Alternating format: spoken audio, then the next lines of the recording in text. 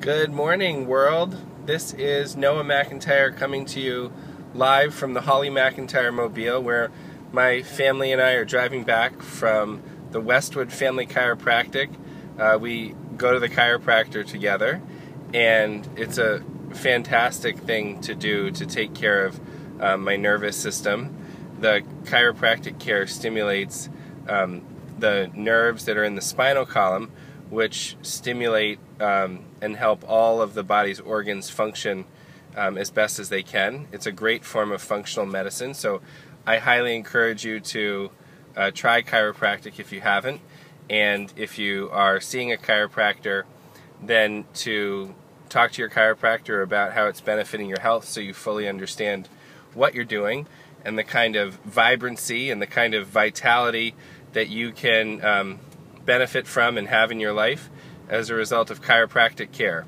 And this is the Nutrition with Noah show, and we are still reading the Integrative Nutrition book, and we are at the end of the Chapter 2 exercises, which are about vibrancy and vitality today, so I thought it would be good to tie it in with the chiropractic care.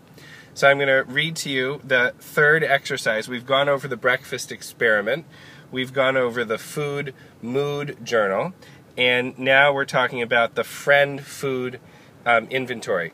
Let me go back to one of the ideas that we talked about in yesterday's show, which is the idea of primary food.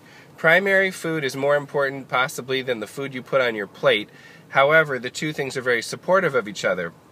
So I'm not saying disregard your plate and what you put on it, but I am saying think about how your relationships, how your spirituality, how your career, and how your fitness program relate to the kinds of food choices you're putting on your plate.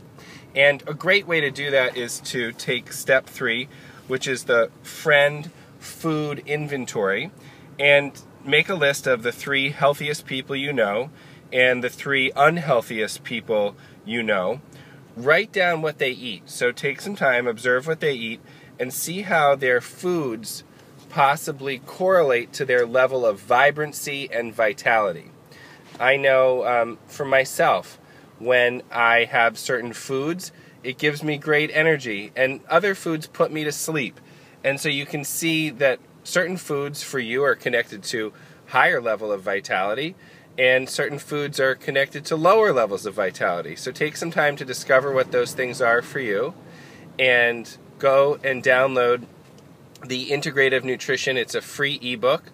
If you go to CoachNoah.com, sign up for my newsletter, you'll get a link directly to download Integrative Nutrition.